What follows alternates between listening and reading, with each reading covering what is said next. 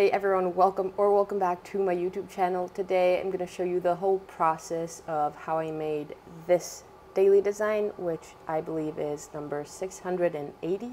So if you're interested in knowing how I made all these effects, just follow along in the video, and yeah, it's pretty straightforward. Let's jump right into it. So I'm going to start off with the pen tool, and I'm just going to make a selection of whatever shape I want to put in there. I want this like cone shape, so that's what I went for. I'm now adjusting that little angle dot because I want it to hang precisely on a corner of my artboard, and I'm gonna go to make a selection and I'll fill it in with white for now. Next up, we're gonna go to the filter, blur, Gaussian blur, and we're gonna add about 20 pixels of blur. At least that's what I was going for, and then make that a little bigger, just so you don't really see the edges. And then I duplicate my layer and go to filter, blur, radial blur, and I'll add some radial blur. Here's what it looks like without the copy underneath it.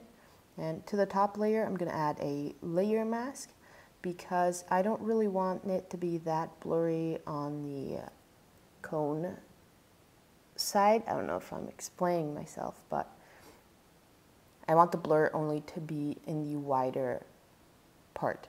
So that's why I'm removing a little bit of the blur in the little angled part. And I'll duplicate the blurry layer again, and I'm going to reduce that even more. As you can see, my brush wasn't at full opacity. That's why I made various copies of them. And then it's time to add my text.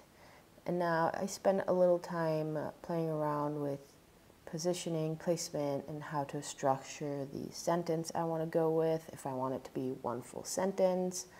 But then ultimately I decided to separate almost each and every single word. So what I'm doing here is just writing my text, then duplicating it and writing the next part of the sentence I'm going to use.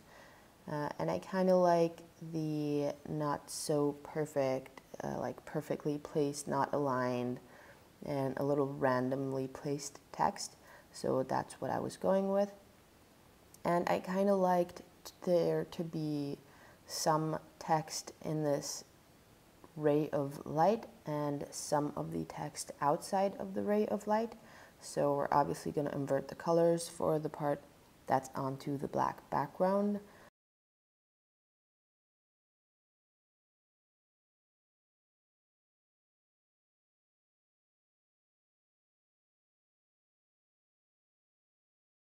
So I really liked where this was going. So the part on the black background was aligned and the other part is like all messy. And then I go to the adjustments tab and add a gradient map. And here as well, I spent a little time in trying to understand the colors I want to use and the placement of them on the gradient map. So as you can see, the colors on the left-hand side will affect the dark parts of your artwork, and the parts on the colors on the right-hand side instead will affect the light colors. So here I'm testing out different color combinations, but I kind of wanted to stay more true to like dark and light, so I kept it at a simple dark background with a lighter yellowish ray of light. I then merge my layers all together and I add a little bit of noise. Finally, I just add my textures in there and we're done. Let me know if you liked this design, and if there's other ones from my daily designs that you'd like to see the tutorial or walkthrough of. Feel free to subscribe and to follow me on Instagram, where I post these actual daily designs, and I'm almost at day 700.